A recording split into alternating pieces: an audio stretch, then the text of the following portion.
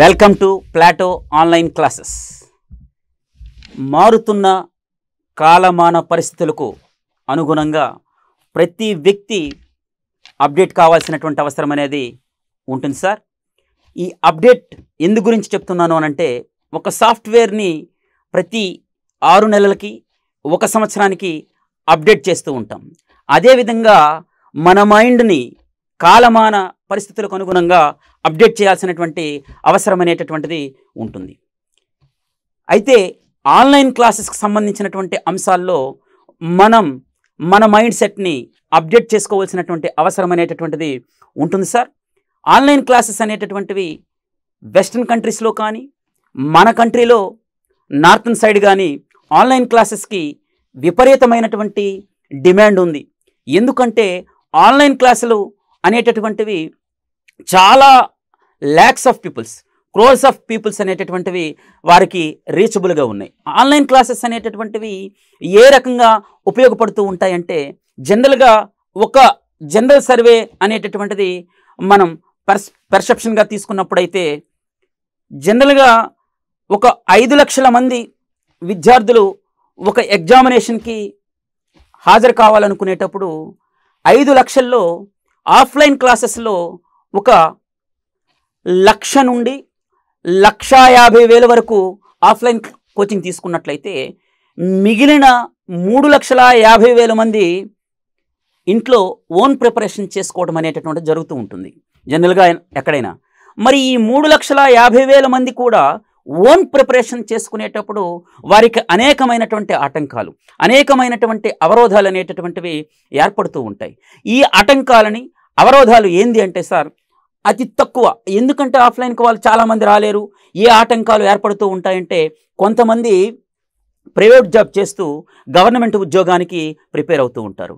కొంతమంది లేడీస్ అనేటటువంటి వాళ్ళు, మహిళలు అనేటటువంటి వాళ్ళు హోమ్లో ఉండి, హౌస్ వైఫ్గా ఉండి ప్రిపేర్ అవుతూ ఉంటారు. వీళ్ళ సంఖ్య చాలా అధిక మొత్తంలో ఉండడం అనేది మనకి జరుగుతూ ఉంటుంది. వీళ్ళు సబ్జెక్ట్ అనేటటువంటిది ఎవరైనా నోట్స్లు కానీ, లేదా మార్కెట్లో దొరికే స్టడీ మెటీరియల్ కానీ తీసుకుని ప్రిపేర్ అవ్వాల్సినటువంటి అవసరం ఉంటుంది. కేవలము స్టడీ మెటీరియల్ మరియు గైడెన్స్ ఏమీ లేకుండా, బిట్స్ ప్రాక్టీస్ లేకుండా వీరు ఎగ్జామినేషన్కి వెళ్ళేటప్పుడు వీరు సరైన విజయాన్ని సాధించలేకపోతున్నారు. వేలల్లో, లక్షల్లో, కోట్లలో ఉండేటటువంటి యాస్పిరెంట్స్, కాంపిటేటివ్ యాస్పిరెంట్స్ అనేటటువంటి వాళ్ళు, వీళ్ళు ఆ అవరోధాలని అధిగమించడానికి, చాలామంది ఆఫ్లైన్కి రాకపోవడానికి పేదరికము. భారతదేశంలో ఎక్కువ మంది పేదలు ఉండేటటువంటి దేశం. ఎక్కువ శాతం అనేటటువంటి పేదలు కాదు, గ్రామీణ ప్రాంతానికి సంబంధించినటువంటి వ్యక్తులుగా ఉండడము. నెక్స్ట్ చాలామంది యాస్పిరెంట్స్లో పేదరికం అనేటటువంటిది, అంటే దట్ మీన్స్ ఏంటంటే, వచ్చి ఎక్కడైనా సిటీకి, టౌన్కి వచ్చి కోచింగ్ తీసుకోవటానికి అంత మొత్తంలో అమౌంట్ లేకపోవటము, ఆ అమౌంట్ హాస్టల్ ఫీజు కానీ, లేదా కోచింగ్ ఫీజు కానీ కట్టుకోలేనటువంటి పరిస్థితులు ఉన్నటువంటి స్టూడెంట్స్ కూడా చాలామంది, ఈ 3 లక్షల మంది విద్యార్థుల్లో చాలామంది ఉన్నారు. వారు ఎందుకు రాలేకపోతున్నారు అనే విషయం నేను చాలామంది విద్యార్థులకు అడిగినప్పుడు కూడా వాళ్ళు చెప్పినటువంటి రీజన్స్. మరి ఇటువంటి ఆటంకాలను, ఇటువంటి అవరోధాలను అలా ఇంటి దగ్గర ఓన్ ప్రిపరేషన్ అయ్యేటటువంటి విద్యార్థులకు online education, online digital classes అనేటటువంటివి ఒక అద్భుతమైనటువంటి వరంగా మనకి ఇప్పుడు పరిణమిస్తడం అనేది జరిగింది. దానికి అనుగుణంగా మనం అప్డేట్ కావాల్సినటువంటి అవసరం అనేటటువంటిది ఉంటుంది. మిత్రులారా, చాలా జాగ్రత్తగా గమనించినట్లయితే, ఇప్పుడు మీ ముందుకు ఒక అద్భుతమైనటువంటి ఒక డిజి ఎడ్యుకేషన్ సిస్టమ్ అనేది మీ ముందుకు వచ్చింది. ఒక ఎక్స్ట్రాడినరీ డిజి ఎడ్యుకేషన్ అనేటటువంటిది మీ ముందుకు వచ్చింది. అదే Plato online classes. Plato online classes యొక్క ప్రత్యేకత, మీరు చాలా ఆన్లైన్ క్లాసెస్ కానీ, చాలా యూట్యూబ్ క్లాసెస్ కానీ విని ఉంటారు. కానీ వాటన్నింటికీ భిన్నంగా, వాటన్నింటికీ వేరుగా మీ యొక్క డోర్ స్టెప్కి వచ్చినటువంటి డిజి ఎడ్యుకేషన్ సిస్టమ్ ఏంది అంటే Plato online classes. Plato online classes అనేటటువంటివి నేను మీకు సజెస్ట్ చేయడానికి కారణం, అనేక రకాలైనటువంటి కారణాలు ఉన్నాయి. అందులో ఇంచుమించుగా ఒక 100 లేదా 200 కారణాలనే నేను చెప్పగలను. కానీ ఉన్నంతలో అందులో ముఖ్యమైనటువంటివి ఏందనేది నేను వివరిస్తాను. ప్లాటో ఆన్లైన్ క్లాసెస్లో face to face I to eye contact అనేటటువంటిది ఉంటుంది. అంటే జనరల్గా మనం చూసేటప్పుడు ఒక మొబైల్లో క్లాస్ వినేటప్పుడు ఫేస్ టు ఫేస్ మనకి ఆ టీచర్ లేదా లెక్చరర్ మన వైపు చూస్తూ ఉంటాడు, లెక్చరర్ వైపు మనం చూస్తూ ఉంటాం. మనం చూస్తూ ఉండేటప్పుడు ఐ కాంటాక్ట్ ఉండేటప్పుడు మనం విజన్ కానీ లేదా మన హీరింగ్ కానీ కాన్సన్ట్రేషన్తో ఏకాగ్రతతో ఉంటూ మనం క్లాస్ను రిసీవ్ చేసుకోవడం అనేటటువంటి జరుగుతుంది. మరి అటెన్షన్ ఎక్కువగా పే చేయడానికి అవకాశం ఉంటుంది. ఇది best feature in the Plato online classes యాక్చువల్గా. నెక్స్ట్ వన్ ఏంది అని అంటే జనరల్గా quality of video and audio.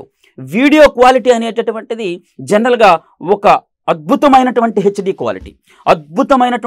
క్వాలిటీతో మీకు వీడియో అంటే లెసన్ మన దగ్గరే అవుతుందా, మన రూమ్లోనే అవుతుందా, మన ఇంటిలోనే అవుతుందా క్లాస్ అనేటటువంటి ఒక ఉద్దేశంతో క్లాస్ చెప్పేవారు వినేవారికి ఆ ఫీలింగ్ అనేటటువంటిది, ఆ పెర్సెప్షన్ అనేటటువంటిది కలుగుతుంది అనటంలో ఎటువంటి సందేహం అనేటటువంటిది ఖచ్చితంగా లేదు. ఎందుకంటే మీరు ఒక క్లాస్ ట్రైలర్లో వింటే ఖచ్చితంగా మన దగ్గరే అవుతుందా క్లాస్ అనేటటువంటి విజన్ ఉండేటటువంటి డిజి ప్లాట్ఫామ్ అనేది మన ప్లాటో సార్. నెక్స్ట్ ఆడియో 0.000000001% కూడా నాయిస్ అనేటటువంటిది మీరు చెవులని ఎంత పదును పెట్టినా ఆ నాయిస్ని మీరు చూడలేరు. ఎందుకంటే very well equipped technique audio సిస్టంతో మీ దగ్గరకు వస్తుంది ప్లాటో ఆన్లైన్ క్లాసెస్. అంత నాయిస్ అనేటటువంటిది ఏమీ లేకుండా క్లాస్ ప్రశాంతంగా మన క్లాస్ రూమ్లో, మన ఇంట్లో, మన రూమ్లో చాలా జాగ్రత్తగా ఏకాగ్రతతో అటెన్షన్తో చూడటానికి అవకాశం ఉండేటటువంటి ఆడియో అనేటటువంటిది మన ప్లాటో ఆన్లైన్ క్లాసెస్లో ఉన్నాయి. అంత వీడియో ప్లస్ ఆడియో అనేది కరెక్ట్గా ఉంది అని అంటే 90% క్వాలిటీ అనేది అందులోనే ఉంటుంది సార్. మరి ఇంకా మనకి ఆడియో వీడియో అనేటటువంటిది ఒక ఎత్తు అయితే ఫ్యాకల్టీ అనేటటువంటిది ప్లాటో ఆన్లైన్ క్లాసెస్లో మరి ఎలా ప్లాటో మేనేజ్మెంట్ అనేటటువంటిది ఎలా కోరి పెట్టారో నాకు అర్థం కాలేదు. కానీ well equipped, well armed faculty అనేటటువంటి, well experienced, well subject oriented, well knowledged people అనేటటువంటి వారిని గ్యాదర్ చేసి ఆ టీం అనేటటువంటి దాన్ని ముందును నడిపించి అనేక అంశాలకు సంబంధించినటువంటి విషయాలకు సంబంధించినటువంటి సబ్జెక్ట్కి సంబంధించినటువంటి అంశాలను మీ ముందు ఉంచడం జరిగింది. పెద్ద పెద్ద ఆర్గనైజేషన్లో బిగ్ ప్లాట్ఫామ్స్లో చేసినటువంటి పెద్ద ఫ్యాకల్టీ అనేటటువంటి వాళ్ళు well experienced 15 years 20 years 10 years ఇలా అనేక డికేడ్స్ ఎక్స్పీరియన్స్ ఉన్నటువంటి ఫ్యాకల్టీ అనేటటువంటి వాళ్ళు మనకు ఉండడం, ఆఫ్లైన్లో కానీ లేదా టీచింగ్లో కానీ ఇలా ఆన్లైన్లో కానీ వెల్ ఎక్స్పీరియన్స్డ్ ఫ్యాకల్టీ అనేటటువంటి వాళ్ళు, సబ్జెక్ట్ ఓరియంటెడ్ ఫ్యాకల్టీ అనేవాళ్ళు ప్లాటో ఆన్లైన్కి ఒక ఎసెట్. వాళ్ళ యొక్క సేవలను మనం వినియోగించుకుని వారి యొక్క ఇంత అనుభవాన్ని మనం వినియోగించుకోవాల్సినటువంటి అవసరం అనేది ఎంతైనా ఉంటుందనే విషయం అనేటటువంటిది మీకు తెలియజేస్తున్నాం. నెక్స్ట్ ఇప్పటి వరకు చెప్పింది నేను ఒక ఎత్తు అయితే, ప్లాటో ఆన్లైన్ క్లాసెస్లో మీరు ఇంతకుముందు కని విని ఎరుగని ఒక వండర్ అనేటటువంటిది మీ దగ్గర ఉంటుంది. ఆ వండర్ ఏంటి అని అంటే ఎవాల్యుయేషన్ సిస్టమ్, ప్రాక్టీస్ టెస్ట్స్ అనేటటువంటివి. ఎవాల్యుయేషన్ సిస్టమ్, ఈ ఎవాల్యుయేషన్ సిస్టమ్ అంటే 360 degrees ఎవాల్యుయేషన్ సిస్టమ్. ఇది 360 degrees ఎవాల్యుయేషన్ సిస్టమ్ అని నేను ఎందుకు చెప్తున్నాను అంటే సార్, ఎలా ఉంటుందో ఎవాల్యుయేషన్ సిస్టమ్ అంటే ప్రతి సబ్ టాపిక్కి ఎవాల్యుయేషన్ ఉంటుంది. ఆ ఎవాల్యుయేషన్ అంటే టెస్ట్స్ అనేటటువంటివి. ఆ టెస్ట్స్లో క్వశ్చన్స్ అనేటటువంటివి ఎలా ఉంటాయంటే సార్, ఫ్యాకల్టీ అనేవారు ఎవరైతే టీచింగ్ ఫ్యాకల్టీ ఉన్నారో ఆ టీచింగ్ ఫ్యాకల్టీతో తయారు చేయించినటువంటి బిట్స్, ఆ బిట్స్ ఎలా ఉంటాయంటే ఈజీ, యావరేజ్, టఫ్ ఇలా ఉంటాయి. మనం ఈజీ బిట్స్ కావాలంటే ఈజీ బిట్స్ చేయొచ్చు, యావరేజ్ బిట్స్ కావాలంటే యావరేజ్ బిట్స్ చేయొచ్చు, నెక్స్ట్ టఫ్ బిట్స్ కావాలంటే టఫ్ బిట్స్ చేయొచ్చు. మనం ఒక బటన్ లేదా ఒక్క చూపుడు వేలుతో ఈజీ బిట్స్కి వెళ్ళిపోవచ్చు, ఒక్క చూపుడు వేలుతో మనం టఫ్ బిట్స్కి వెళ్ళొచ్చు, ఒక్క చూపుడు వేలుతో యావరేజ్ బిట్స్కి మనం వెళ్ళటానికి అవకాశం ఉంది.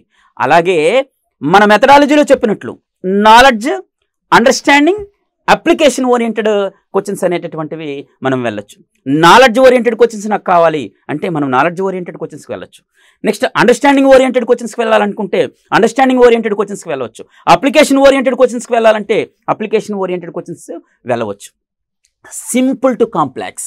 సింపుల్ టు కాంప్లెక్స్ అనేది చాలా ఇంపార్టెంట్ ఎవాల్యుయేషన్లో. మనం మొట్టమొదట సింపుల్ బిట్స్ చేసుకొని ఆ తర్వాత దానికంటే కష్టమైనవి, ఆ తర్వాత దానికంటే కష్టమైనవి, ఆ తర్వాత పీక్ లెవెల్లో ఉండేటటువంటి బిట్స్ చేసుకోవడానికి అవకాశం ఉంటుంది. నెక్స్ట్ ఇక్కడ ఇంకొక సిస్టమ్ ఏంది అని అంటే, మనం 20 బిట్స్ ఉండేటటువంటి టెస్ట్ చేయొచ్చు, 30 బిట్స్ ఉండేటటువంటి టెస్ట్ చేయొచ్చు, 50 బిట్స్ ఉండేటటువంటి టెస్ట్ చేయొచ్చు, 100 మార్క్స్ ఉండేటటువంటి బిట్స్ ఉండేటటువంటి టెస్ట్ చేయొచ్చు. నెక్స్ట్ 150 టెట్లో ఉండేటటువంటి 150 బిట్స్ ఉండేటటువంటి టెస్ట్ కూడా ఇక్కడ చేయటానికి అవకాశం అనేది ఉంటుంది. ఇందులో ఇంకొక విషయం ఏంది అని అంటే, మీరు మీకు అనుకూలంగా ఎగ్జామినేషన్ సిస్టమ్ని మార్చుకోవచ్చు. It is a student friendly evolution, student friendly education system, student friendly online classes, student friendly total organisation, task oriented, goal oriented, aim oriented online Digi platform sir ఇది యాక్చువల్గా చెప్పుకోవాలంటే. ఎందుకంటే ఈ పాయింట్ నేను ఎందుకు చెప్పానంటే, మీరు ఎగ్జామినేషన్ రాసేటప్పుడు వాస్తవంగా మనం టెట్లో ఎగ్జామినేషన్ రాసే విధంగా ఎగ్జామినేషన్ అనేటటువంటిది మనం రాసుకోవచ్చు. లేదా నాకు ఈ విధంగా ఎగ్జామినేషన్ కావాలి అంటే నీ ఓన్ ఎగ్జామినేషన్ కావాలి, లేదా రియల్ ఎగ్జామినేషన్ కావాలి. రియల్ ఎగ్జామినేషన్ అంటే టెట్ ఓరియంటెడ్గా ఆన్లైన్లో మనం ఎట్లా అయితే రాస్తున్నామో ఆ విధంగా మనకి ఎగ్జామినేషన్ ఉండవచ్చు. లేదు మనం ఓన్గా అంటే బిట్ వస్తుంది, బిట్ తర్వాత వెంటనే ఆన్సర్ వచ్చేస్తుంది, నువ్వు ప్రాక్టీస్ సెషన్ కూడా చేసుకోవచ్చు. లేదు ఒకవేళ ఒక 150 మార్క్స్ ఎగ్జామ్ పేపర్ నువ్వు అటెంప్ట్ చేస్తున్నావు, 150 మార్క్స్ ఎగ్జామినేషన్ పేపర్ అటెంప్ట్ చేసేటప్పుడు నీకు మొత్తం 150 మార్క్స్ అనేటటువంటి 150 బిట్స్ అటెంప్ట్ చేసిన తర్వాత ఎన్ని మార్కులు వచ్చినాయో, ఎలా అయితే టెట్ ఎగ్జామినేషన్ రాస్తున్నావో అదే ఎక్స్పీరియన్స్ అనేటటువంటిది నీ మొబైల్లో, నీ ఇంట్లో, నీ దగ్గర, నీ డోర్ వద్ద నువ్వు అన్ని సిస్టమ్స్లో ఎవాల్యూట్ చేసుకోవడానికి, నీ సెల్ఫ్ ఎవాల్యూషన్ చేసుకోవడానికి అవకాశం ఉండేటటువంటి సిస్టమ్ సార్ ఇది ప్లాటో ఆన్లైన్ క్లాసెస్ యొక్క ప్రత్యేకతకు సంబంధించినటువంటి అంశం. నెక్స్ట్ ఇది సిఎస్సి మోడల్. సిఎస్సి మోడల్ అంటే క్లాసెస్లో క్వాలిటీ ఉంటుంది, ఎవాల్యూషన్లో క్వాలిటీ ఉంటుంది, కమిట్మెంట్లో క్వాలిటీ ఉంటుంది. కమిట్మెంట్ సిఈసి మోడల్ అంటాం దీన్ని. క్లాసెస్, ఎవల్యూషన్, కమిట్మెంట్ మోడల్ ఉండేటటువంటి అంశంగా మనం చెప్తూ ఉన్నాం. అప్రోచ్ క్వాలిటీగా ఉంటుంది. నెక్స్ట్ మీకు బ్యాకింగ్ సపోర్ట్ క్వాలిటీగా ఉంటుంది, కమిట్మెంట్ క్వాలిటీగా ఉంటుంది. దీన్ని ఏబిసి మోడల్ అంటాం. CEC and ABC model quality అనేటటువంటిది మనకి ఇక్కడ లభించడం అనేది జరుగుతూ ఉంటుంది మిత్రులారా. మీరు ఒకసారి ప్లాటో ఆన్లైన్ క్లాసెస్లోకి మీరు ఎంటర్ అయిన తర్వాత ప్లాటో ప్రపంచం తప్పించి ఇంకొక ప్రపంచంలోకి మీరు వెళ్ళలేనటువంటి ఒక అద్భుతమైనటువంటి డిజీ వరల్డ్, డిజీ యూనివర్స్ అనేటటువంటిది ప్లాటో ఆన్లైన్ క్లాసెస్ అనేటటువంటి ప్లాటో వారు మీ ముందుకు తీసుకొస్తున్నారు. జనరల్గా మనకి 3D 4D ఇలాంటివి మాత్రమే మనం ఎప్పటివరకు చూసాం, కానీ ఇది అంతకు మించిన డిజిటల్ క్లాసెస్ అనేటటువంటివి మనకి కనబడుతూ ఉన్నాయి సార్. నెక్స్ట్ నా సబ్జెక్ట్ విషయానికి వచ్చేసరికి నా పేరు నాగరాజు, సైకాలజీ ఎక్స్పర్ట్.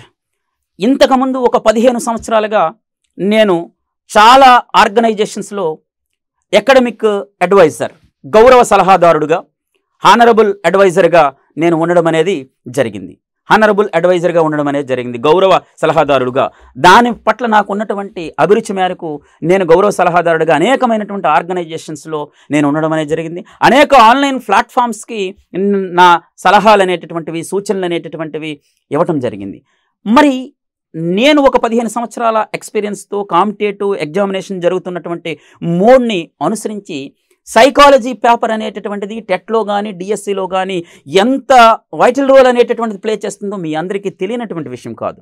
సైకాలజీ అంటేనే ఒక ప్రత్యేకమైనటువంటి వైబ్రేషన్ ఉండేటటువంటి సబ్జెక్టుగా టెట్ డిఎస్సిలో మనం చెప్పడం అనేది జరిగింది మిత్రులారా, యాక్చువల్గా మనం చెప్పినట్లయితే. అయితే ఇక్కడ సైకాలజీ క్లాసెస్ అనేటటువంటివి మనం ఎలా డిస్కస్ చేసుకున్నాము అంటే, మీకు 2 అకాడమీలు ఉంటాయి. Telangana D.ED academy, next AP D.ED academy. Telangana D.ED అకాడమీలో కానీ AP D.ED అకాడమీలో కానీ ప్రతి పాయింట్ని మనం డిస్కస్ చేసుకున్నాం. ప్రీవియస్ పేపర్స్లో ఉన్నటువంటి ప్రతి పాయింట్, ఎక్స్పెక్టెడ్ పాయింట్స్ నీట్గా డీటెయిల్డ్గా స్క్రీన్ పైన ప్రతి పాయింట్ మీకు రాయటము, ఎక్స్ప్లెయిన్ చేయటం, మీరు చూస్తూనే నోట్స్ రాసుకునే విధంగా, చూస్తూనే మీకు పూర్తిగా అవగాహన అయ్యే విధంగా ప్రతి అంశాన్ని అప్లికేషన్ ఓరియంటెడ్గా, అండర్స్టాండింగ్ ఓరియంటెడ్గా, అప్లికేషన్ ప్రతి బిట్టు చేసే విధంగా ఇక్కడ ఈ ఆన్లైన్ క్లాసెస్లో డిస్కస్ చేయబడ్డం అనేటటువంటిది జరిగింది సార్. చాలా జాగ్రత్తగా మీరు పరిశీలించినట్లయితే ఏం సార్, మరి సైకాలజీయే కాదు, మిగతా సబ్జెక్ట్స్ కూడా ఒక అద్భుతమైనటువంటి లెవెల్లో 100కు 100% చాలా క్వాలిటీ పీపుల్తో ఇక్కడ మీకు గైడ్ చేయించడం అనేటటువంటిది జరిగింది. నేను అనుకుంటున్నాను ఆంధ్రప్రదేశ్ తెలంగాణ పీపుల్ అనేవారు ప్లాటో రావటం వల్ల ఎంతోమంది విద్యార్థులు చాలా అదృష్టవంతులని నేను భావిస్తూ ఉన్నాను. ఎందుకంటే ఇంత విజువల్ వండర్తో ఒక బాహుబలి 3 సినిమాలా ఉంటుంది. మీరు చూసినట్లయితే బాహుబలి 3 సినిమా అనేటటువంటి దానికి ఏమాత్రం తగ్గకుండా ఆడియోలో కానీ విజన్లో కానీ మీకు ఎక్స్పీరియన్స్లో కానీ మీకు చాలా ఎక్సలెంట్గా ఉండేటటువంటి ప్లాట్ఫామ్. జనరల్గా మీరు ప్లాటో ఆన్లైన్ క్లాసెస్ అనేటటువంటివి ఖచ్చితంగా మీరు తీసుకోవటం వల్ల ప్లాటో అనేది మీకు క్లాసెస్ చెప్పడమే కాదు, ప్లాటో అనేది మీకు పరీక్షించడమే కాదు, ప్లాటో అనేది మీకు గైడ్ చేయడమే కాదు, ప్లాటో అనేది మీ సందేహాలను తీర్చడమే కాదు, ప్లాటో అనేటటువంటిది మీ ఎగ్జామినేషన్ ప్రిపరేషన్తో పాటు ప్లాటో కూడా మీ ప్రిపరేషన్లోనే ఉంటుంది. ప్లాటో కూడా మీ ప్రిపరేషన్లో ఉండడమే కాదు, మీ ఆలోచనలో ఉంటుంది. ప్లాటో కూడా మీ ఎగ్జామినేషన్ రాస్తూ ఉండేటప్పుడు కానీ లేదా మీరు ఎగ్జామినేషన్ రాసేటప్పుడు ఆన్లైన్ ఎగ్జామినేషన్ రాసేటప్పుడు మీ మెదడులో మీ ఆన్లైన్ క్లాసెస్ రాసేటప్పుడు మీ విజయానంతరము జాయిన్ అయ్యేటటువంటి జాబ్లో కూడా ప్లాటో అనేటటువంటిది మనతో పాటు నడుస్తూ ఉంటుంది, పరిగెత్తుతూ ఉంటుంది, మనతో పాటు వస్తుంది, మన విజయంలో పాత్ర పోషించడం అనేది జరుగుతూ ఉంటుంది. మీరు ప్లాటో వరల్డ్లో జీవించడానికి ప్రయత్నం చేయండి. 100% సక్సెస్ సాధించడానికి అవకాశం అనేటటువంటిది ఉంటుంది. ప్లాటో ఆన్లైన్ క్లాసెస్ అనేటటువంటివి మిగిలిన ఆన్లైన్ క్లాసెస్ కంటే విభిన్నమైనటువంటి దృక్పథంతో, విభిన్నమైనటువంటి ప్లాన్తో, విభిన్నమైనటువంటి ఉపగమంతో, అప్రోచ్తో మన ముందుకు రావడం అనేది జరిగింది. ఇది టోటల్గా స్టూడెంట్ జాబ్ ఓరియంటెడ్ ప్రోగ్రామ్, ఇది ఎడ్యుకేషన్ ప్రోగ్రామ్గా దీన్ని మనం చెప్పుకోవచ్చు. ఇలాంటి ప్రోగ్రామ్ అనేది మన తెలుగు రాష్ట్రాల్లో ఉండడం అనేది మనం చాలా గర్వించదగ్గ విషయం. నేను ఇందులో నా సలహాలు నేను ఇవ్వటానికి, నేను స్టూడెంట్స్కి మార్గదర్శకత్వం చెప్పడం అనేది నేను చాలా గర్వంగా ఫీల్ అవుతున్నాను, అదృష్టంగా భావిస్తూ ఉన్నాను.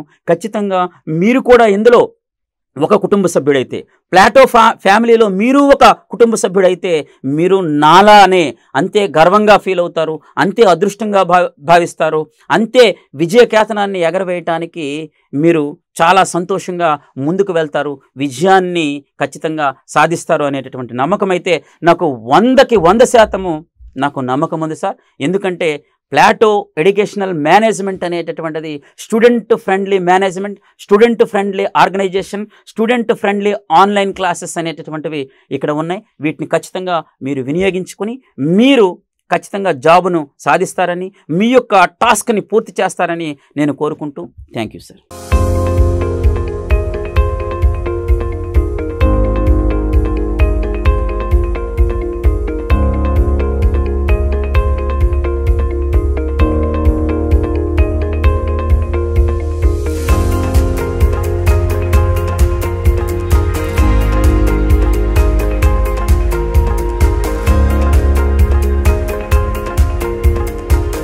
దీనికి మూలం నన్నయ్య భారతంలో ఉన్న తపతీ సంవరణులు యొక్క ప్రేమ గాథ. తెలుగు సాహిత్యంలో ఎన్నో ప్రక్రియలు ఉన్నాయి. ఈ నౌన్ క్లాజు అంటే ఏంటి? ఏ clause which does the function of a noun in order to communicate our internal feelings to others. Under రేఖల్లో ఒక type of lines are set to be permanent lines. దేశంలో స్వేచ్ఛ వ్యాపారంలో ఒక మొదటి స్థానంలో ఉంచాలి. దేశానికి మౌలిక శాసనము రాజ్యాంగం. ఆధునిక ప్రభుత్వాల ముఖ్య లక్షణము రాజ్యాంగబద్ధమైనటువంటి పాలన. ఎక్కువ మందికి నిర్వహించేటటువంటి పరీక్షలు మనం ఏమంటున్నామంటే వాట్ ఈజ్ ఎవల్యూషన్? ఎవల్యూషన్ అంటే ఏంటి? ఖండతీర పంచనప్పుడు మహాసముద్రాలు ఇది 7.6% ఆక్రమించింది. వర్క్ అండ్ ఎనర్జీ అండి, పని మరియు శక్తి. మరి మొత్తం దూరం అనేది 800 మీటర్లు, అందులో ఒక రైలు 500 మీటర్లు. సగటున ప్రతిరోజు తన అవసరాలకు 50 లీటర్ల నీరు అవసరం. ఒక్కొక్క విషయాన్ని చర్చించుకుంటూ ఎటువంటి మార్పులు వచ్చాయనేవి కూడా చూద్దామండి. నాడుల చేత అవి ముందు మెదడు లేదా మస్తిష్కానికి. టు డెవలప్మెంట్ ద చైల్డ్ అంటే శిశువును అభివృద్ధి చేయుట. ఒక అంశము నేర్చుకున్న తరువాత మాత్రమే మరొక అంశాన్ని నేర్పాలి. అలా చేస్తేనే బోధన అభ్యసనం విజయవంతం అవుతుంది అని భావించాడు.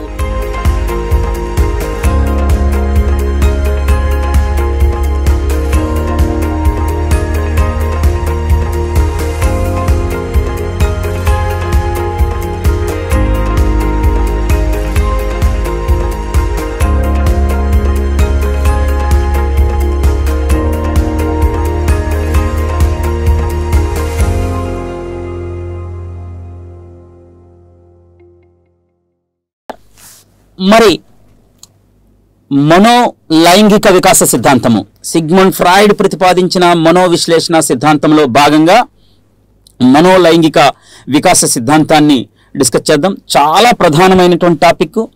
మొన్న టీఆర్టీలో చాలా ఎక్కువ ప్రశ్న పత్రాల్లో ఎక్కువ సెట్ ఆఫ్ పేపర్స్లో ఇచ్చినటువంటిది.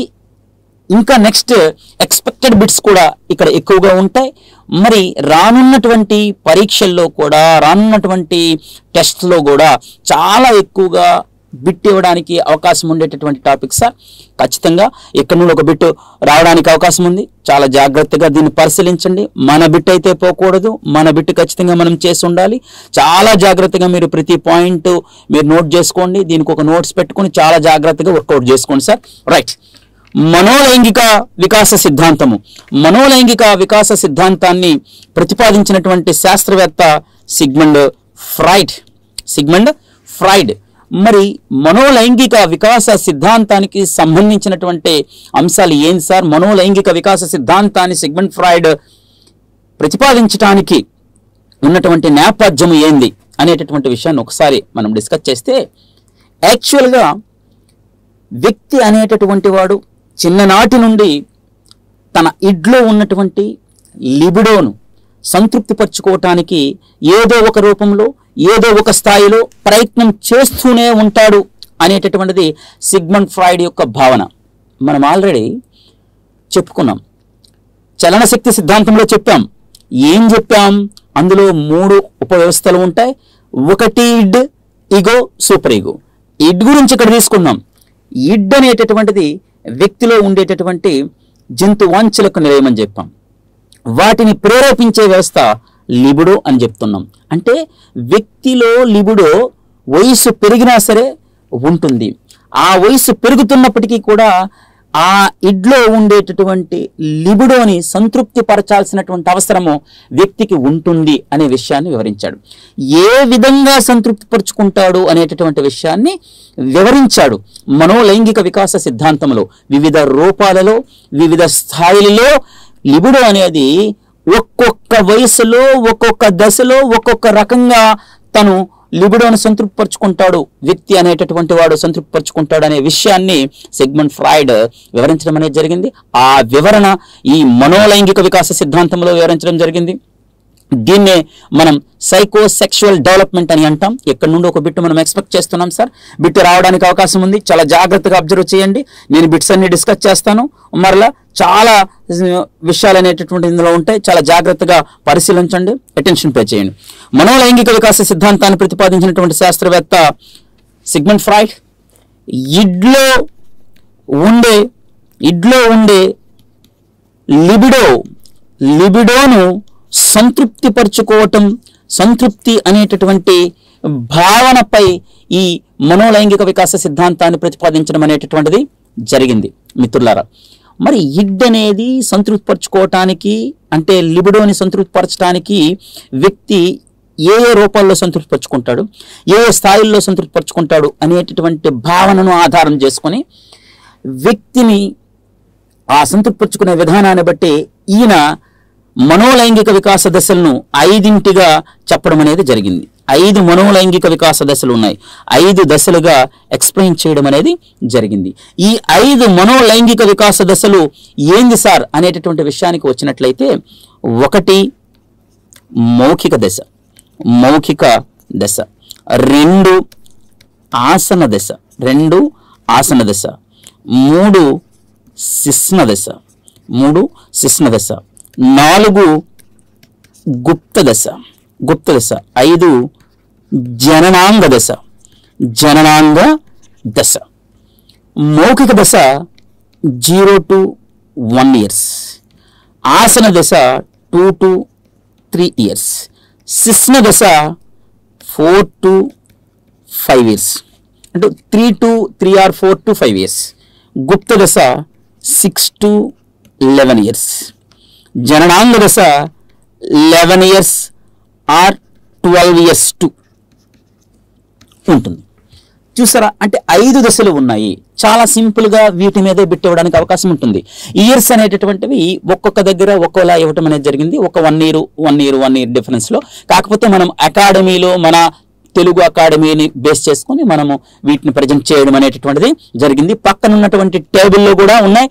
వారల్ stage, next anal stage, phallic stage, latency stage, genital stage అనేటటువంటి 5 స్టేజెస్, 5 ఇయర్స్, అక్కడ ఉండేటటువంటి వ్యక్తి యొక్క లక్షణాలు, what happens at the stage అనేటటువంటిది కూడా మనము పర్టికులర్ ఇచ్చున్నాం. మీరు స్క్రీన్ మీద చూసినట్లయితే చాలా క్లియర్గా అది కనబడుతూ ఉంటుంది. అయితే మనము అక్కడ ఉన్నటువంటి ఇన్ఫర్మేషన్ కేవలం ఆన్లైన్లో ఉన్నటువంటి ఇన్ఫర్మేషన్ మనం తీసుకున్నాం. బట్ దానికి డీటెయిల్డ్గా మనము ప్రతి దశను డిస్కస్ చేసుకుంటాం. ఇక్కడ వరకు మనకి ఇచ్చేటటువంటి బిట్ ఎలా ఉంటుంది అనేది కూడా మనం డిస్కస్ చేద్దాం సింపుల్గా. వ్యక్తిలో ఉండేటటువంటి ఇడ్లో ఉండేటటువంటి లిబిడోను సంతృప్తిపరుచుకోవటము అనేటటువంటి భావన ఆధారంగా సిగ్మండ్ ఫ్రాయిడ్ ప్రతిపాదించినటువంటి క్రింది సిద్ధాంతము ఏది? చలనశక్తి సిద్ధాంతము, మనోలైంగిక వికాస సిద్ధాంతము, శరీరోపరితల శక్తి సిద్ధాంతము, ఆర్జిత శక్తి సిద్ధాంతము అని అడుగుతాడు. అంటే మనోలైంగిక వికాస సిద్ధాంతం. మనోలైంగిక వికాస సిద్ధాంతం అనేటటువంటిది క్రింది వానిలో ఏ సిద్ధాంతము? 1 రూప ఉపగమ సిద్ధాంతము, 2 లక్షణాంశ సిద్ధాంతము, 3 మూర్తిమత్వ మనోవిశ్లేషణ సిద్ధాంతము, 4 మనోసాంఘిక వికాస సిద్ధాంతము అని ఇస్తాడు. సో మనోవిశ్లేషణ సిద్ధాంతం. నెక్స్ట్ వన్, మనోలైంగిక వికాస సిద్ధాంతాన్ని ప్రతిపాదించినటువంటి శాస్త్రవేత్త ఎవరు అని అడగవచ్చు. 1 Sigmund Freud, 2 Erik Erikson, 3 Alport, 4 Hippocrates అని అడగడానికి అవకాశం ఉంటుంది. రైట్. క్రింది వానిలో సిగ్మండ్ ఫ్రాయిడ్ ప్రతిపాదించినటువంటి సిద్ధాంతం ఏది? క్రింది వానిలో సిగ్మండ్ ఫ్రాయిడ్ ప్రతిపాదించిన సిద్ధాంతం ఏది? మనోసాంఘిక వికాస సిద్ధాంతము, నెక్స్ట్ క్రష్మర్ వర్గీకరణ సిద్ధాంతము, నెక్స్ట్ లక్షణాంశ సిద్ధాంతము, నెక్స్ట్ మనోలైంగిక వికాస సిద్ధాంతము అని అడుగుతాడు. అడిగేటప్పుడు ఫ్రాయిడ్ ప్రతిపాదించిన సిద్ధాంతం మనోలైంగిక వికాస సిద్ధాంతముగా మనము డిస్కస్ చేసుకోవాల్సినటువంటి అవసరం అనేది ఉంటుంది.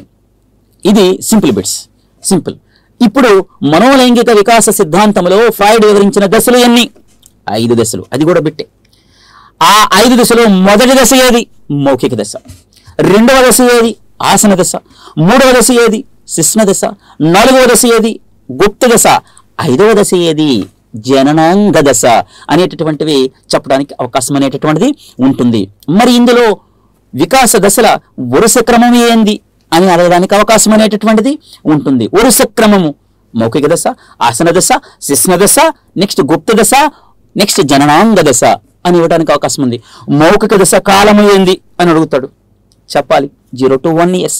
నెక్స్ట్ ఆసన దశ కాలము ఏంది? 2 to 3 years. నెక్స్ట్ శిశ్న దశ కాలము ఏంది అని అడుగుతాడు, 4 to 5 years. నెక్స్ట్ గుప్త దశ కాలము ఏంది? 6 to 11 years. నెక్స్ట్ జననాంగ దశ కాలము ఏంది అని అడగడానికి అవకాశం అనేది ఉంది. నెక్స్ట్ ఫ్రాయిడ్ మనోలైంగిక వికాస దశల్లో శిశ్న దశ ఎన్నో దశ అని అడగడానికి అవకాశం ఉంటుంది. చూసారా, వీటన్నిటినీ మనకు బిట్టు రూపంలో ఇవ్వడానికి అవకాశం అనేటటువంటిది ఉంటుంది. మిత్రులారా, చాలా జాగ్రత్తగా మనం అబ్జర్వ్ చేస్తే ప్రతిదీ బిట్ రూపంలో ఇవ్వడానికి అవకాశం అనేది ఉంటుంది. రైట్, ఒకసారి మనం ఒక్కొక్క దశ గురించి మనం డిస్కస్ చేద్దాం. ఒక్కొక్క దశలో ఇడ్లో ఉండేటటువంటి లిబిడోను వ్యక్తి ఎలా సంతృప్తిపరుచుకుంటాడు, ఏ రూపంలో సంతృప్తిపరుచుకుంటాడు అనేటటువంటి విషయాన్ని మనం ఇక్కడ డిస్కస్ చేస్తాం. అలా వివరించినటువంటి, అలా విశ్లేషించినటువంటి సిద్ధాంతమే మనోలైంగిక వికాస సిద్ధాంతంగా మనం చెప్పుకుంటున్నాం. రైట్, ఇక్కడ ఒక్కసారి చూద్దాం. 1 మౌఖిక దశ. మౌఖిక దశ 0 to 1 year. రైట్. తన కామేచ్ఛను తీర్చుకోవటానికి వ్యక్తి అనేటటువంటి వాడు తన లిబిడోను సంతృప్తిపరచుకోవటానికి వ్యక్తి అనేవాడు, తన ఇడ్ని సంతృప్తిపరచుకోవటానికి వ్యక్తి అనేవాడు, తన కామేచ్ఛను తీర్చుకోవటానికి ప్రతి దశలో ఒక కామోద్దీపన కేంద్రాన్ని ఏర్పాటు చేసుకుంటాడు. ఆ కామోద్దీపన కేంద్రము ద్వారా వివిధ రూపాలలో తన లిబిడోను సంతృప్తిపరుచుకుంటాడు అని సిగ్మండ్ ఫ్రాయిడ్ వివరించడం అనేటటువంటిది జరిగింది. మరి ప్రతి దశలో ఉన్న కామోద్దీపన కేంద్రం ఏదనేది బిట్ రూపంలో ఇవ్వవచ్చు, లేదా కామోద్దీపన కేంద్రం ద్వారా వ్యక్తి లిబిడోను ఎలా సంతృప్తిపరుచుకుంటాడు, ఏ రూపంలో సంతృప్తిపరుచుకుంటాడు అనేటటువంటి, ఏ భావన ద్వారా సంతృప్తిపరుచుకుంటాడు అనేటటువంటి బిట్ కూడా ఇవ్వవచ్చు. ఇక్కడ మౌఖిక దశలో అంటే 0 to 1 years ఉండేటటువంటి పిల్లవాడి యొక్క లిబిడో ఎలా సంతృప్తిపరుచుకుంటాడు అనే విషయాన్ని వివరించడానికి మొదటి దశగా వివరించినటువంటిది ఏంటి అంటే మౌఖిక దశ. అది మౌఖిక దశలో కామోద్దీపన కేంద్రము, కామోద్దీపన కేంద్రము, కామోద్దీపన కేంద్రము ఏంది? కామోద్దీపన కేంద్రము ఏంది అంటే నోరు. కామోద్దీపన కేంద్రం ఏంది అంటే నోరు. అంటే ఏంది? వ్యక్తి లిబిడోను సంతృప్తిపరుచుకునేటటువంటి కేంద్రము ఏది అంటే నోరు. నోటి ద్వారా ఈ వయస్సులో ఈ దశలో పిల్లవాడు తన లిబిడోను సంతృప్తిపరుచుకోవటం అనేటటువంటిది జరుగుతూ ఉంటుంది. రైట్ సార్, జాగ్రత్తగా అబ్జర్వ్ చేయండి. చాలా సింపుల్ బిట్ ఇస్తాడు, చాలా సింపుల్ బిట్. మౌఖిక దశలో కామోద్దీపన కేంద్రం ఏది? నోరు కామోద్దీపన కేంద్రముగా కలిగినటువంటి దశ ఏది అని అడుగుతాడు. 2 మౌఖిక దశలో కామోద్దీపన కేంద్రము నోరు, నోరు కామోద్దీపన కేంద్రముగా కలిగినటువంటి దశ మౌఖిక దశ. 2 బిట్లు రివర్స్ లో నెక్స్ట్ అదే క్రమంలో ఇవ్వడానికి అవకాశం అనేటటువంటిది ఉంటుంది. రైట్, ఇక్కడ మరి ఎలా సంతృప్తి పరుచుకుంటాడు? సంతృప్తి ఎలా పరుచుకుంటాడు? లిబిడోను సంతృప్తి ఎలా పరుచుకుంటాడు? సంతృప్తి ఎలా పరుచుకుంటాడంటే నోటి ద్వారా సంతృప్తి పరుచుకుంటాడు కదా. ఆ నోటి ద్వారా చేసేటటువంటి కృత్యాలు ఏంది? నోటి ద్వారా చేసేటటువంటి కృత్యాలు ఏంది? నోటి ద్వారా చేసే కృత్యాలు ఏంటంటే తల్లి పాలు తాగటం, తల్లి పాలు త్రాగటం అనేటటువంటి కృత్యము ఒకటి. నెక్స్ట్ నోటిలో వేలు పేల్చటం, నోటిలో వేలు పేల్చటం అనేటటువంటి కృత్యము, లేదా వస్తువులను నోటిలో పెట్టుకోవటం, వస్తువులను నోటిలో పెట్టుకోవటం అనేటటువంటి జరుగుతుంది, పెట్టుకోవడం అనేటటువంటిది జరుగుతుంది. రైట్, ఇక్కడ చూసారా, వస్తువులు నోటిలో పెట్టుకోవడం ద్వారా తన లిబిడోను సంతృప్తిపరుచుకునేటటువంటి దశ ఏది? లేదా వేలు పేల్చడం ద్వారా తన లిబిడోను సంతృప్తిపరుచుకునే దశ ఏది? తల్లి పాలు తాగటం ద్వారా తన లిబిడోను సంతృప్తిపరుచుకునేటటువంటి దశ ఏది అని అడగడానికి అవకాశం అనేది ఉంటుంది. చూసారా ఇక్కడ, అంటే నోరు కామోద్దీపన కేంద్రం. నోటిలో వేలు పేల్చడం ద్వారా తన కామ కోరికలను తీర్చుకోవడం అనేటటువంటి జరుగుతుంది. తల్లి పాలను పేల్చడం ద్వారా తన కామ కోరికలను తీర్చుకోవడం అనేటటువంటి జరుగుతుంది. మౌఖిక దశలో ఉండేటటువంటి 0 to 1 year శిశువు అనేటటువంటి వాడు చాలా జాగ్రత్తగా, చాలా స్పష్టంగా అబ్జర్వ్ చేయాలి. ఎవరి ప్రకారము? Sigmund Freud. According to the Sigmund Freud psychosexual development అనేటటువంటిది what happens in the వారల్ stage అనేటటువంటిది ఇక్కడ మనము డిస్కస్ చేయాలి. ఏం సార్? రైట్, మరి ఇందులో 2 దశలు ఉంటాయని కార్ల్ అబ్రహం వివరించడం అనేది జరిగింది. కార్ల్ అబ్రహం వివరించినటువంటి 2 దశలు ఏంది సార్ అనేటటువంటి విషయాన్ని మనం అబ్జర్వ్ చేసినట్లయితే మౌఖిక నిష్క్రియాత్మక దశ, మౌఖిక నిష్క్రియాత్మక దశ. రెండోది మౌఖిక దౌర్జన్య దశ. 2 దశలను వివరించడం అనేటటువంటిది జరిగింది. మౌఖిక నిష్క్రియాత్మక దశ, మౌఖిక దౌర్జన్య దశగా వివరించాడు. మౌఖిక నిష్క్రియాత్మక దశలో ఎలా పిల్లవాడు ఉంటాడంటే, శిశువు అనేటటువంటి వాడు చిన్న పిల్లవాడు 0 to 1 years కదా. శిశువు అనేటటువంటి వాడు ఏం చేస్తూ ఉంటాడంటే తల్లి శరీర భాగాలను తన శరీర భాగాలు అనుకుంటాడు, తల్లి శరీర భాగాలను తన శరీర భాగాలు అనుకుంటాడు. తన శరీర భాగాలు అనుకుని వాటిని ఆప్యాయంగా జాగ్రత్తగా చూస్తూ ఉంటాడు. తన తల్లి శరీర భాగాలను తన శరీర భాగాలు అనుకునేటటువంటి దశ మౌఖిక నిష్క్రియాత్మక దశ, మౌఖిక నిష్క్రియాత్మక దశ. మరి మౌఖిక దౌర్జన్య దశ ఏంటి అంటే తల్లి శరీర భాగాలు తన శరీర భాగాలు కాదు అనే విషయాన్ని తెలుసుకుని ఆ శరీర భాగాలపై అంటే తల్లి శరీర భాగాలపై దౌర్జన్యానికి దిగుతాడు. అంటే పాలు త్రాగేటప్పుడు రొమ్ములపై గుద్దటం, లేదా కాలితో పొట్టపై ఈ పొట్టపై తన్నటం, లేదా ఆ పాలు త్రాగేటప్పుడు ఆ రొమ్ముల్ని కొరకటం, ఇలాంటివి అనేకమైనటువంటి దౌర్జన్యపూరితమైనటువంటి కృత్యాలను పిల్లవాడు చేస్తాడు అనే విషయాన్ని కార్ల్ అబ్రహం అనేటటువంటి వాడు వివరించడం అనేటటువంటిది జరిగింది. చూసారా, రెండు దశలు ఉన్నాయి. ఏంది మౌఖిక దశలో రెండు దశలను కార్ల్ అబ్రహం వివరించాడు. ఒకటి మౌఖిక నిష్క్రియాత్మక దశ, మౌఖిక దౌర్జన్య దశ అని అంటున్నాడు. మౌఖిక నిష్క్రియాత్మక దశ, మౌఖిక దౌర్జన్య దశ. ఒక్కసారి అబ్జర్వ్ చేయండి. ఒక్కసారి మౌఖిక నిష్క్రియాత్మక దశ యొక్క భావన ఏంది, లేదా మౌఖిక నిష్క్రియాత్మక దశలో ఒకటి, పిల్లవాడు తన శరీర భాగాలను తనవి కావనుకుంటాడు. 2 తల్లి శరీర భాగాలను తనవి కావనుకుంటాడు. 3 తన శరీర భాగాలను తల్లి శరీర భాగాలు అనుకుంటాడు. 4 తల్లి శరీర భాగాలను తన శరీర భాగాలు అనుకుంటాడు. చూసారా బిట్ ఎలా ఇస్తాడు? ఏం సార్, 4వది కరెక్ట్. ఏంది సార్ అంటే తన శరీర భాగాలను కాకుండా తల్లి శరీర భాగాలను కూడా తనవిగా భావించడం అనేది జరుగుతూ ఉంటుంది. బిట్ ఒక్కసారి రివ్యూ చేసుకునైనా మీరు చూడొచ్చు, ఎందుకంటే వీడియోలో ఉంది కాబట్టి ఆప్షన్స్ ఫాస్ట్గా చెప్పినప్పటికీ కూడా మీరు ఒక్కసారి బిట్ రివ్యూ చేసుకుని ఆప్షన్స్ రాసుకుని బిట్ ఒకసారి మీరు అబ్జర్వ్ చేయొచ్చు. ఏ బిట్ అడిగినా సరే ఆన్లైన్లో నేను చెప్పినప్పుడు ఆ బిట్ మీరు స్పీడ్గా ఉంది అనుకునేటప్పుడు ఒకసారి రివ్యూ చేసుకుని ఆ బిట్ రాసుకొని జాగ్రత్తగా దాన్ని ఆలోచించి మళ్ళీ ఏ ఆన్సర్ ఇచ్చాననేది మనకు తెలుస్తుంది. 4వ ఆప్షన్ రైట్. ఏందది? మౌఖిక నిష్క్రియాత్మక దశలో ఏం జరుగుతుంది? తల్లి శరీర భాగాలను తన శరీర భాగాలుగా అనుకుంటాడు. మరి మౌఖిక దౌర్జన్య దశలో ఏం జరుగుతుంది? అనేటటువంటి విషయాన్ని దౌర్జన్యానికి దిగుతాడు. ఎవరి శరీర భాగాలపై దౌర్జన్యానికి దిగుతాడు? తల్లి శరీర భాగాలపై దౌర్జన్యానికి దిగడం అనేది జరుగుతుంది మిత్రులారా. రైట్. మరి రెండవ దశ ఏంది? రెండవ దశకు వెళ్లే ముందు మౌఖిక దశలో ఉండేటటువంటి బిట్స్ ఎలా ఇవ్వడానికి అవకాశం ఉంది? మౌఖిక దశ కాలం ఏంది? 0 to 1 years. మౌఖిక దశలో కామోద్యాపన కేంద్రం ఏది? నోరు. మౌఖిక దశలో సంతృప్తి ఎలా పొందుతాడు? తల్లి పాలను తాగటం ద్వారా, వేలును పేల్చడం ద్వారా, లేదా వస్తువులను, ఆట వస్తువులను వాడి దగ్గరలో ఉండే వస్తువులను పేల్చడం ద్వారా, అంటే నోట్లో పెట్టుకోవటం ద్వారా వాడు కామోద్యాపనను సంతృప్తిపరచుకోవడం అనేది, లిబిడోను సంతృప్తిపరచుకోవడం అనేది, ఇడ్డిని సంతృప్తిపరచడం అనేటటువంటిది జరుగుతుందనే విషయాన్ని మనం జాగ్రత్తగా అబ్జర్వ్ చేయాలి మిత్రులారా. నెక్స్ట్ కార్ల్ అబ్రహం అనేటటువంటి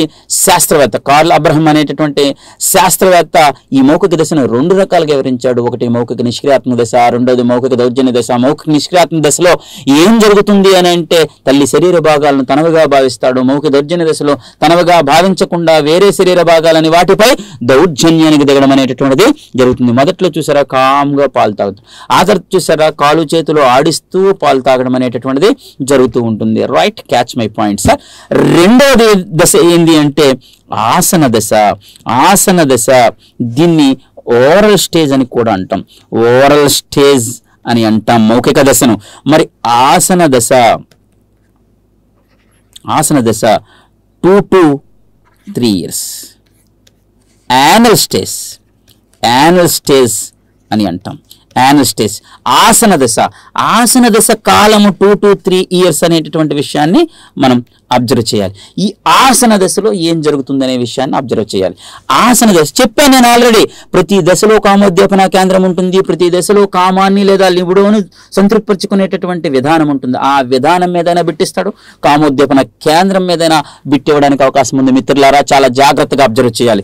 రైట్, ఇక్కడికి వచ్చేసరికి మనకి ఇక్కడ కామోద్యాపన కేంద్రము ఏంది?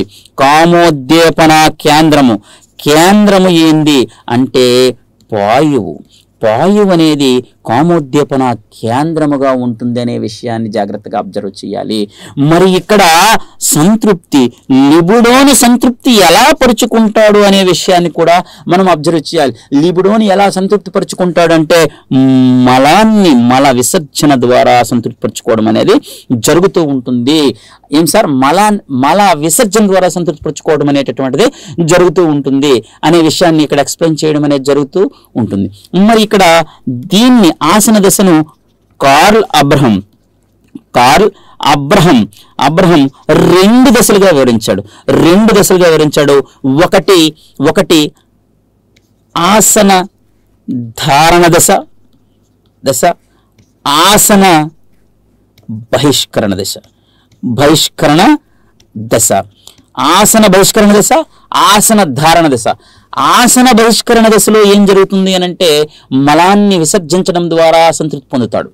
మరి ఆసన ధారణ దశలో ఏం జరుగుతుందంటే మలాన్ని బహిష్కరించకుండా మలాన్ని తనలో దోచుకుంటూ సంతృప్తి పొందడం అనేది జరుగుతూ ఉంటుంది. మీరు చిన్నపిల్లలను అబ్జర్వ్ చేశారా? తాను బహిష్కరించినటువంటి మలంపై చేతులు పెట్టి ఆడుతూ ఉంటాడు. ఇది నా వస్తువు అనేటటువంటి భావనతో ఆడుతూ ఉండడం అనేటటువంటిది జరుగుతూ ఉంటుంది. ఇది కామన్ సార్. ఇది సిగ్మండ్ ఫ్రాయిడ్ వివరించినటువంటి విధానము. అంటే ఆ మలంపై ఆడటం ద్వారా, మలాన్ని బహిష్కరించడం ద్వారా వాడు సంతృప్తి పొందడం అనేటటువంటిది జరుగుతుంది మిత్రులారా. మరి ఇక్కడ బిట్ ఎలా ఇస్తాడు?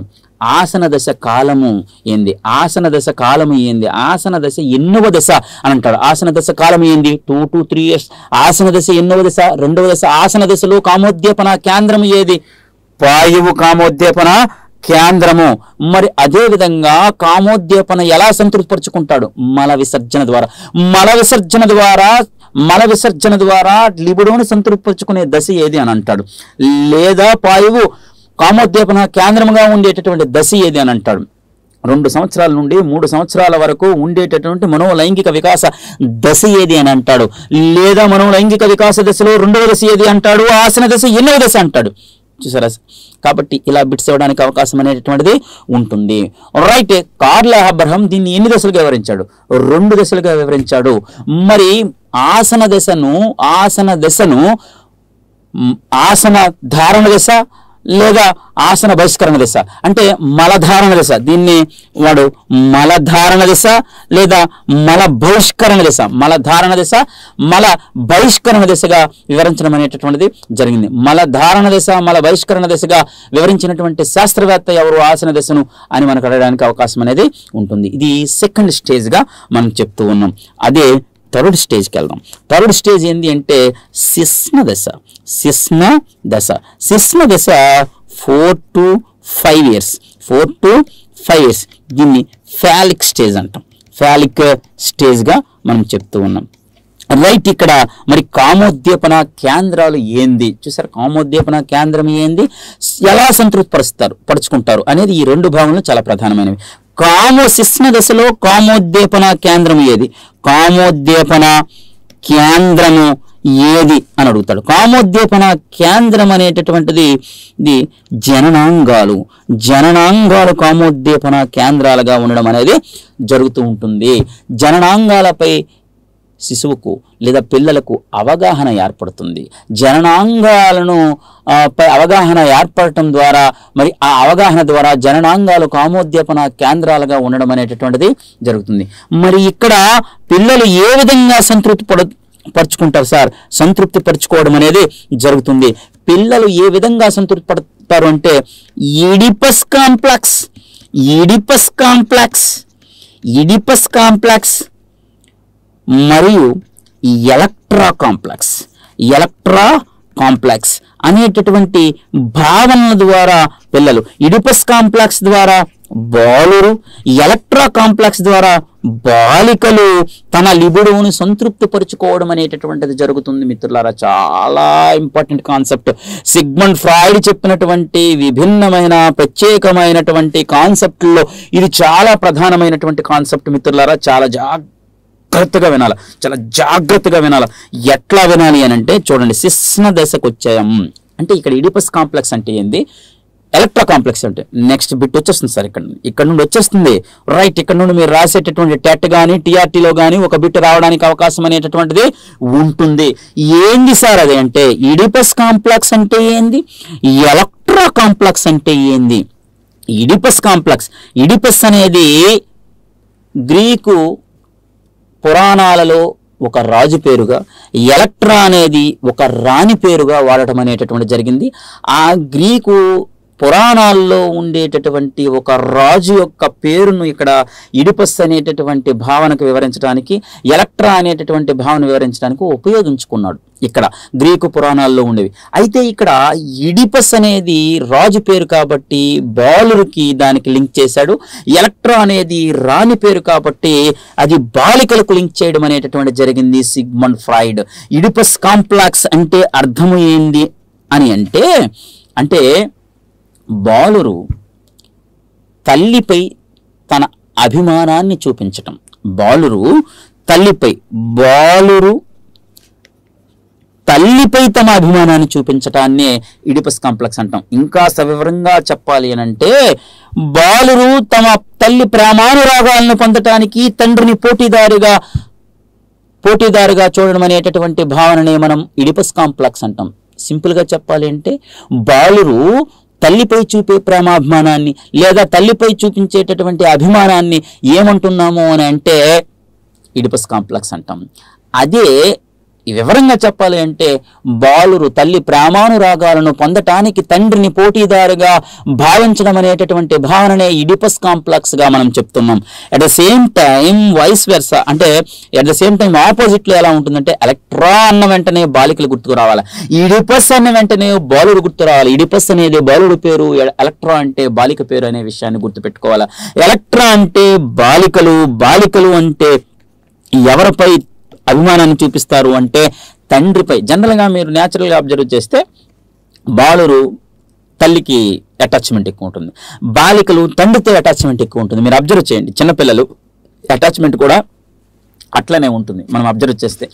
ఆ కాన్సెప్ట్ను తీసుకోవడం అనేది జరిగింది. అది ఎంతవరకు వాస్తవం ఏంది ఆయన వివరించిన సిద్ధాంతం అనేది ఆయన చాలా వరకు కొన్ని విమర్శలు ఉన్నాయి, చాలా వరకు కొన్ని వాస్తవాలు ఉన్నాయి అనేటటువంటి భావన కూడా ఇందులో ఉంది. మరి ఎలక్ట్రో కాంప్లెక్స్ అంటే అర్థమైంది బాలికలు తమ అభిమానాన్ని తండ్రిపై చూపించడం, తండ్రిని అభిమానించటం. బాలికలు తండ్రిని అభిమానించటాన్ని మనం ఎలక్ట్రో కాంప్లెక్స్ అంటాం.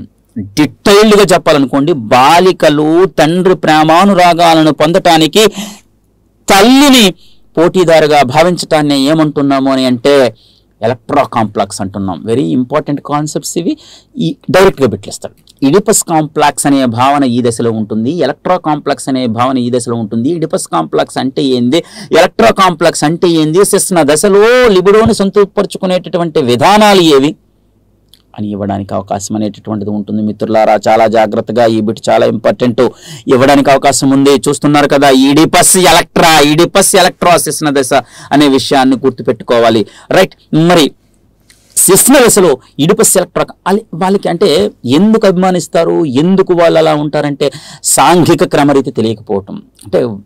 అంటే అప్పటికి వరసలు 4 to 5 yearsలో వరసలు కానీ సాంఘిక పరిసరాల మీద సరైనటువంటి అవగాహన లేకపోవటం వల్ల వ్యక్తులు అలా ఉంటారు అనేటటువంటి విషయాన్ని సిగ్మండ్ ఫ్రాయిడ్ వివరించడం అనేటటువంటిది జరిగింది మిత్రులారా. రైట్. ఇక్కడ నుండే మనకి బిట్టు ఏ రకంగా ఇవ్వడానికి అవకాశం ఉంది అనేటటువంటి విషయాన్ని మనం అబ్జర్వ్ చేయాలి. బిట్టు మీరు చూస్తున్నారు కదా, ఈ పాయింట్స్ అన్ని కూడా శిశున దశలో బిట్టు ఎలా ఇస్తాడు. శిశున దశ కాలం ఏది, శిశున దశ ఎన్నవ దశ, సిగ్మండ్ ఫ్రాయిడ్ మనోలైంగిక వికాస సిద్ధాంతంలో 3వ దశ ఏది, శిశున దశలో కామోద్దీపన కేంద్రాలు ఏవి, జననాంగాలపై అవగాహన ఏర్పడేటటువంటి దశ ఏది, శిశున దశ.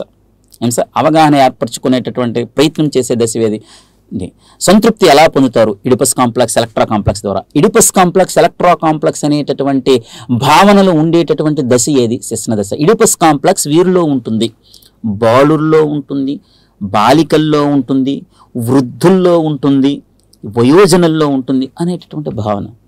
ఇక్కడ 4 to 5 years బాలుర్లో ఉంటుంది అనేటటువంటిది ఇడిపస్ కాంప్లెక్స్ భావన. ఎలక్ట్రా కాంప్లెక్స్ భావన ఎవరిలో ఉంటుంది అనేటటువంటిది ఇస్తారు. బాలురు తల్లిని అభిమానించడం అనే భావన డాష్, బాలికలు తండ్రిని అభిమానించడం అనేటటువంటి భావన డాష్ అనేటటువంటిది కూడా ఉంటుంది. బాలురు తండ్రిని పోటీదారుగా వ్యవహరించడం అనే భావన. చూసారా, బాలురు తండ్రిని పోటీదారుగా వ్యవహరించడం అనే భావన ఇడిపస్ కాంప్లెక్సే. బాలురు తల్లిని అభిమానించడం అనే భావన ఇడిపస్ కాంప్లెక్సే. రెండు ఒకే స్టేట్మెంట్ అనమాట. ఇంచుమించుగా తండ్రిని పోటీదారుగా వ్యవహరిస్తున్నారంటే తల్లిని అభిమానిస్తున్నారు అన్న లెక్కగా వాడు స్టేట్మెంట్ ఇవ్వడం అనేది జరిగింది. చాలా క్లియర్గా మనకి అర్థమవ్వాలి సార్. అక్కడ నుండి బిట్టేయడానికి అవకాశం అనేటటువంటిది ఉంటుంది. రైట్. ఇప్పటి వరకు మనం 3 స్టేజెస్ మాట్లాడుకున్నాం. ఈ 3 స్టేజ్లో ఒక్కొక్క స్టేజ్ గురించి మాట్లాడుకున్నాం. 1వది మౌఖిక దశ, 2వది ఆసన దశ, 3వది శిశున దశ. మౌఖిక దశలో కామోద్దీపన కేంద్రము నోరు, మరి ఆసన దశలో కామోద్దీపన కేంద్రము పాయువు, శిశున దశలో కామోద్దీపన కేంద్రము ఏంది, జననాంగాలపై అవగాహన వస్తుంది అనే విషయాన్ని వివరించడం అనేటటువంటిది జరిగింది సార్. రైట్. ఇప్పుడు 4వ దశ ఏంది అనే విషయాన్ని మనము డిస్కస్ చేసుకుందాం. 4వ దశ గుప్త దశ. దీన్ని లేటెన్సీ స్టేజ్ అంటాం. దీన్ని 6 to 11 years పీరియడ్గా మనం చెప్తూ ఉన్నాం. రైట్, మరి జనరల్గా ఇక్కడ ఎలా సంతృప్తి పరుచుకుంటాడు వ్యక్తి అనేటటువంటి వాడు అనేటటువంటిది. జనరల్గా ఇక్కడ ఏమవుతుందంటే వ్యక్తులకు పిల్లలకు స్కూల్స్కి వెళ్ళటము లేదా సాంఘిక క్రమరీతి వరసలు వాట్ ఈజ్ వాట్ అనేటటువంటిది కొంతవరకు అవగాహన అవుతుంది, కొంతవరకు అవగాహన ఉండదు. ఇటు అటుగా అంటే మధ్యస్థంగా ఎక్కడ ఉండడం అనేది జరుగుతూ ఉంటుంది. ఈ దశ చివరికి ఒక క్లారిటీ అనేది వీళ్ళకి ఏర్పడుతుంది. అంటే సాంఘిక క్రమరీతి అంతా ఇలా ఉంటుంది, మధ్యలో కొంతవరకు అటు ఇటు డీవియేషన్ ఉంటుంది, తర్వాత కొంతవరకు చాలా డీటెయిల్గా అర్థమవుతుంది. అయితే ఇక్కడ సాంఘిక క్రమరీతి అనేటటువంటిది ఈ దశ చివరికల్లా అర్థం కావడం అనేది జరుగుతూ ఉంటుంది. మరి ఇక్కడ సంతృప్తి ఎలా ఉంటుంది అని అంటే తదాత్మీకరణము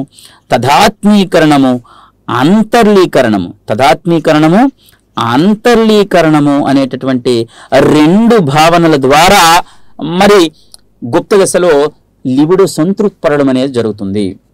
అంటే ఈ తదాత్మీకరణము అంతర్లీకరణం అనేటటువంటి భావనలు అనేటటువంటివి ఈ పిల్లల్లో ఎలా ఉంటుంది?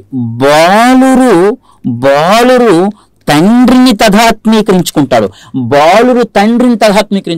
వై? బికాజ్ అంటే తండ్రి పట్ల తల్లి ప్రేమను చూపించటానికి కారణము తండ్రి యొక్క బిహేవియరు, తండ్రి యొక్క ఆలోచన విధానము, తండ్రి యొక్క వేష భాషలు అనేటటువంటిది వీడి ఆలోచన. అందుకని తండ్రిలా ప్రవర్తించడానికి, తండ్రిలా డ్రెస్సింగ్ చేసుకోవడానికి, తండ్రిలా ఉండటానికి ప్రయత్నం అనేటటువంటిది ఇక్కడ జరుగుతూ ఉంటుంది. అదే బాలికలు తల్లితో తదాత్మీకరించుకుంటారు. తండ్రిని ప్రేమానురాగాలను పొందటానికి తల్లిని తదాత్మీకరించుకోవటం అనేటటువంటిది జరుగుతూ ఉంటుంది అనేటటువంటి విషయాన్ని మనం అబ్జర్వ్ చేయాలి. అందుకే బాలురు చూసారా, జనరల్గా అంటే టవల్ కానీ ఉన్నట్లయితే వ్యవసాయదారుడు కుటుంబంలో పుట్టినటువంటి ఒక పిల్లవాడిని తీసుకుందాం. ఈ దశలో ఉన్న పిల్లవాడికి, గుప్త దశలో ఉన్న పిల్లవాడికి తీసుకుంటే తండ్రి ఏం చేస్తాడు? ఆ టవల్ని ఇలా తలపాగగా చుడతాడు, లేదా రజనీకాంత్ స్టైల్లో నడుముకు చుడతాడు. నడుముకు చుట్టేటప్పుడు ఏమవుతుంది అని అంటే ఈ చిన్న పిల్లవాడు, ఈ 6 సంవత్సరాలు 7 సంవత్సరాలు 8 సంవత్సరాలు 9 సంవత్సరాలు 10 సంవత్సరాల పిల్లవాళ్ళు ఏం చేస్తూ ఉంటారంటే నాన్న చుట్టినట్టుగా తలపాగా చుట్టడానికి ఒక టవల్ని తీసుకుని చుట్టడానికి ప్రయత్నం చేస్తుంటారు, లేదా రజనీకాంత్ స్టైల్లో నడుముకు చుట్టడానికి ప్రయత్నం చేస్తుంటారు.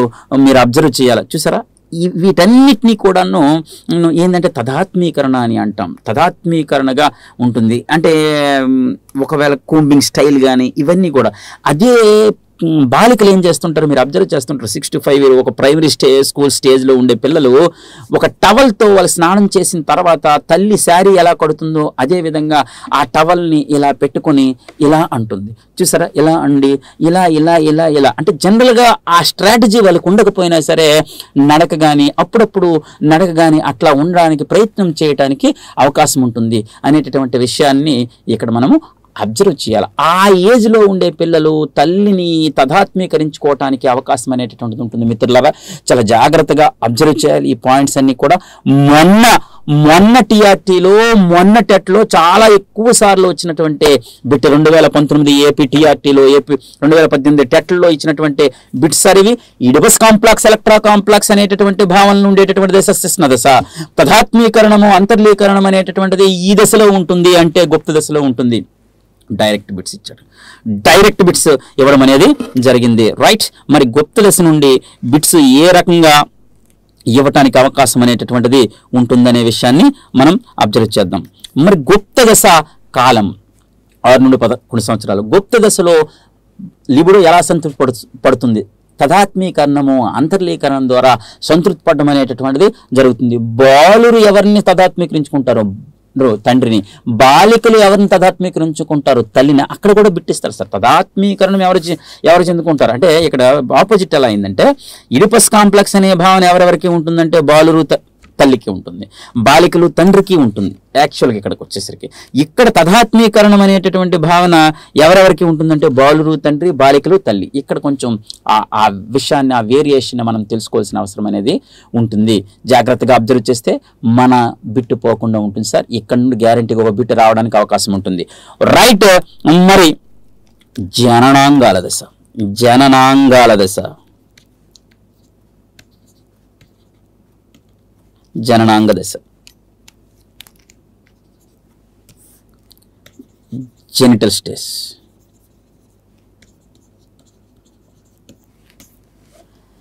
జెనిటల్ స్టేజ్ ఇది 11 లేదా 12 సంవత్సరాల నుండి స్టార్ట్ అవుతుంది. జననాంగ దశ అని అంటాం. మరి ఈ దశలో ఉండేటటువంటి పిల్లలు ఎలా సంతృప్తిపరుచుకుంటారో, బాలురు కానీ బాలికలు కానీ ఎలా పరచుకోవటం అనేటటువంటి జరుగుతుంది తన లిబిడోను. మీరు అబ్జర్వ్ చేశారా? ఇదంతా కౌమార దశ.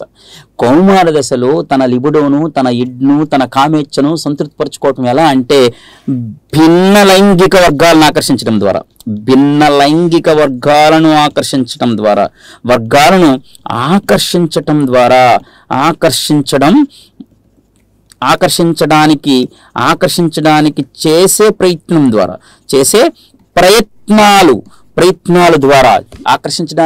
ప్రయత్నాల ద్వారా మరి పిల్లవాడు అనేటటువంటి వారు లేదా బాలికలు అనేవారు తన లిబిడోను సంతృప్తిపరచుకుంటారు. చూసారు, కౌమార దశలో మనం ఆల్రెడీ పెరుగుదల వికాసం మనం డిస్కస్ చేసుకున్నాం. భిన్న లైంగిక వర్గాలను ఆకర్షించడానికి బిడ్డలు తపన పొందుతుంటారు కౌమార దశలో. పాపం బిడ్డ, ఒక మగబిడ్డ, కౌమార దశలో ఉన్న మగబిడ్డ బాలికలను ఆకర్షించడానికి ప్రయత్నం చేస్తూ ఉంటాడు. అందుకు తన హెయిర్ స్టైల్ని లేదా ఇక్కడ ఒక రంగుని, బ్రౌన్ కలర్ రంగుని వేస్తూ ఉంటాడు, లేదా ఇక్కడ చిన్న చిన్న రింగులు పెడతా ఉంటాడు, ఇక్కడ చిన్న స్టైల్స్ని పెడుతూ ఉంటాడు, ప్రభాస్ స్టైల్ షర్ట్స్ని వేస్తూ ఉంటాడు, మహేష్ బాబు స్టైల్ నడకను అనుసరిస్తుంటాడు, చిరంజీవిలా డ్యాన్స్ చేయడానికి ప్రయత్నం చేస్తూ ఉంటాడు. ఇలాంటివన్నీ కూడా స్టైల్స్ని అనుకరించి అంటే బాలికలను ఆకర్షించడానికి ప్రయత్నంలో భాగంగా, భిన్న లైంగిక వర్గాలను ఆకర్షించడంలో భాగంగా వీళ్ళు రకరకాల డ్రెస్సులు వేస్తూ ఉంటారు. చినిగిపోయినటువంటి జీన్స్ వేస్తే చూస్తారనే ఉద్దేశంతో, లేకపోతే ఇటు హ్యాండ్ ఉండి ఇటు హ్యాండ్ లేనటువంటి షర్ట్స్ వేస్తూ ఉంటారు అప్పుడప్పుడు. ఎందుకంటే భిన్న లైంగిక వర్గాలను ఆకర్షించడానికి చేసే ప్రయత్నంలో ఇలాంటి వేషధారణలు, ఇలాంటి స్టైల్స్ అనేటటువంటివి బాలురు అనుకరిస్తుంటారు. అదేవిధంగా బాలికలు కూడా మేమేం తక్కువ తినలేదు అనేటటువంటి విషయాన్ని వాళ్ళు కూడా ఏం చేస్తూ ఉంటారంటే, బాలురు అంటే భిన్న లైంగిక వర్గాలను ఆకర్షించడానికి రకరకాల డ్రెస్సులు, రకరకాల హెయిర్స్ అంటే హిప్పీ కటింగ్, ఫంక్ స్టైల్, లేకపోతే రింగుల styles, Kajal style, Rakul Preet Singh style, Katrina Kaif style, ఇలాంటి అనేకమైనటువంటి హెయిర్ స్టైల్స్ అనేటటువంటివి ఉపయోగించుకుంటూ నెక్స్ట్ లంగావాణి శారీస్, లేకపోతే రకరకాల మిడ్డీ స్టైలు, లాంగ్ మిడ్డీస్, లేకపోతే ఆ హీరోయిన్ అలా హెయిర్ కట్ చేసుకుంది, లేకపోతే ఆ హీరోయిన్ అలా డ్రెస్ స్టైలు, బ్యాగ్ స్టైల్స్, ఇవన్నీ కూడాను రకరకాలమైనటువంటి స్టైల్స్ని అనుసరిస్తూ ఉంటారు. ఎందుకు అనుసరిస్తూ ఉంటారంటే భిన్న లైంగిక వర్గాలను ఆకర్షించడానికి అని మనం చెప్పింది కాదు, సిగ్మండ్ ఫ్రాయిడ్ చెప్పింది. ఇదంతా నేను చెప్పింది కాదు, సిగ్మండ్ ఫ్రాయిడ్ యొక్క భావన అది అనేటటువంటి విషయాన్ని. ఏం సార్ ఇదంతా నేను చెప్తున్నాను అనుకొని నా పైన ఏమీ కోపం పెట్టుకోకండి. యాక్చువల్గా ఏంది అంటే సిగ్మండ్ ఫ్రాయిడ్ ఈ భావనని చెప్పడం అనేటటువంటిది జరిగిందనే విషయాన్ని మీరు అబ్జర్వ్ చేయాలనేటటువంటిది ఇక్కడ ఉన్నటువంటి నా కాన్సెప్ట్.